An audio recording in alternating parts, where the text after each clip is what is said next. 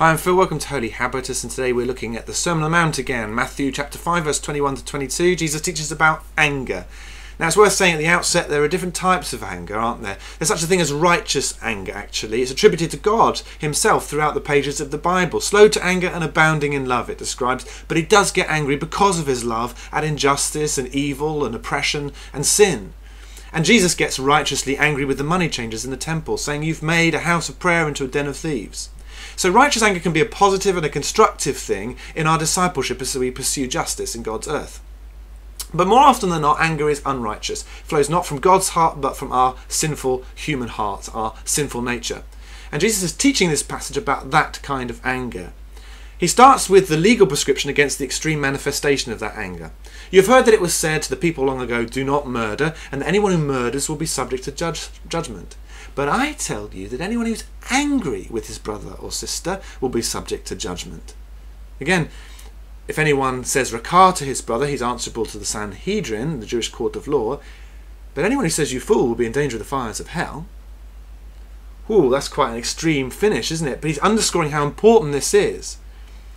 It's not a point of, congratulating ourselves because we've never committed murder, perhaps, but the real problem is anger, and that is rooted in the human heart and is common to us all. And Jesus says we need to snuff that out. So we need to get rid of that anger. We need to do something with it. Now, the problem with anger is that by necessity, by nature, it focuses and fixates on externals. We say, I am angry because of so-and-so, or because of that situation.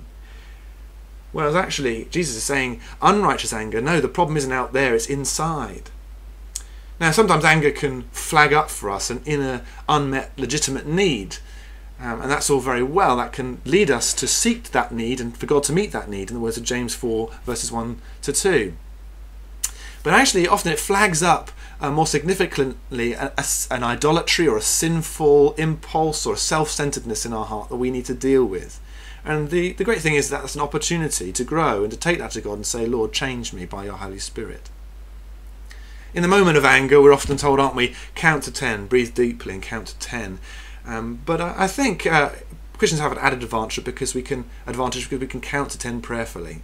I like to think of it as the oyster, and anger is like the irritant, the grain of sand within the oyster. And if we hold it up to God, then he can coat it by his Spirit, and over time creates a hard-won but precious pearl of great price, a pearl of peace and patience.